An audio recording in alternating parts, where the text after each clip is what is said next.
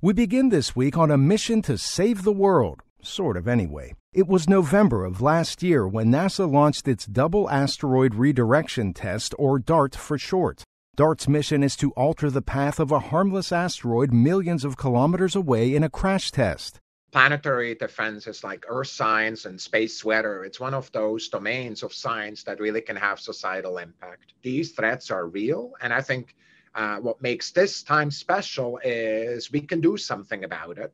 The DART mission is human history's first of its kind. The craft will smash into the non-threatening asteroid at more than 22,000 kilometers per hour, which should be just enough to bump it off course and into the tighter orbit of its companion space rock. If successful, the $325 million kamikaze mission will show that Earth at least has a fighting chance should a real killer asteroid approach our planet on a collision course.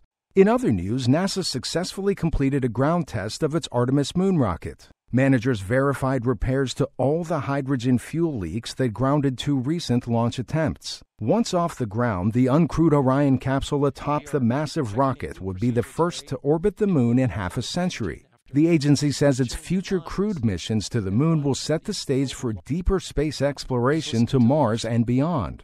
Also this week, and amid heightened tensions between the U.S. and Russia over the ongoing invasion of Ukraine, the two countries' space programs collaborated on a launch to the International Space Station. The crew of NASA astronaut Frank Rubio and cosmonauts Dmitry Petelin and Sergei Prokopyev shared 2 years of intense training leading up to the moment. And liftoff.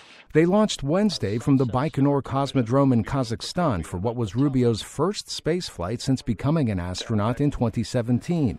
Rubio's mother watched from El Salvador. Just 3 hours later, the crew docked with the ISS, where Rubio expects to be in space for 6 months.